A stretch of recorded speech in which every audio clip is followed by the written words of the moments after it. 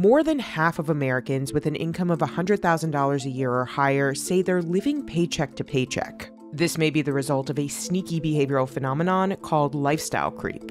Lifestyle creep is the common pattern of making a little more money and starting to spend a little bit more money. It happens almost automatically. I think people hold these benchmarks in their mind. If I reach this position or I get this promotion or I make it to this age, then I can live this life, or then I deserve to have these things. There's nothing wrong with wanting nice things. The mental, emotional reason why we want to acquire more is generally rooted in this need for your perceived value.